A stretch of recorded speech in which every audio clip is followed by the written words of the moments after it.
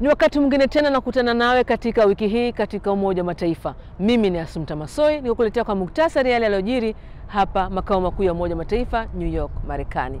Tunaanzia Jamhuri ya Afrika ya Kati. Katibu Mkuu wa Umoja wa Mataifa ametamatisha ziara yake. Wakimbizi wa ndani wamepaza kilio chao. Tutaangazia pia wakimbizi wa Rohingya kutoka huko Myanmar wanakwenda Bangladesh. Janga juu ya janga, lakini wanapatiwa usaidizi.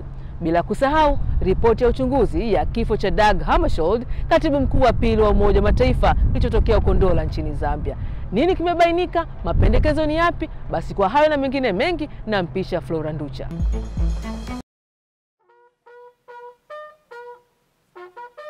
Katika ziara yake ya siku 3 nchini Jamhuri ya Afrika ya Kati CAR wiki hii, Katibu Mkuu wa Umoja wa Mataifa Guterres alipata fursa na kutembelea walinda amani wa Umoja wa Mataifa nchini CAR MINUSCA katika mji wa Bangassou, ambapo aliweka shada la maua kwenye makaburi ya askari kutoka Morocco na Cambodia.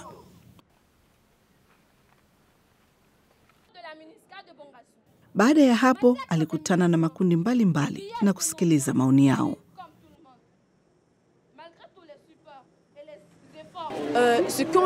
Kile nilichomweleza ni kwamba sisi hatuhitaji mambo mengi. Tunamwomba tu afanye kazi nzuri ya kutuletea amani katika Jamhuri ya Afrika ya Kati. Basi.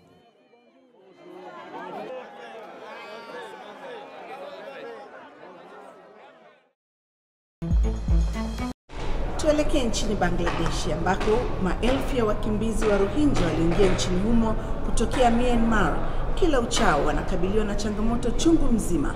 Sasa Umoja wa Mataifa na wadau wake wanaendelea kuwapa misaada ikiwemo ya kiafya.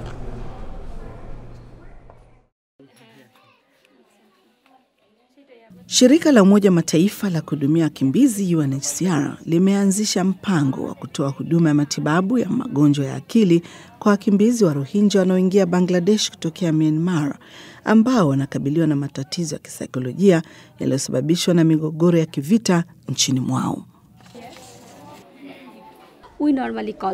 Kwa kawaida tunawaambia ili mradi we ni salama na bado hai, kubali maisha yako. Na pia tunawaambia hauko peke yako, tuko pamoja nawe. Craft carrying Mr. Dag Hammarskjöld, Secretary General of the United Nations, crashed into the bush 7.5 miles north of Ndola.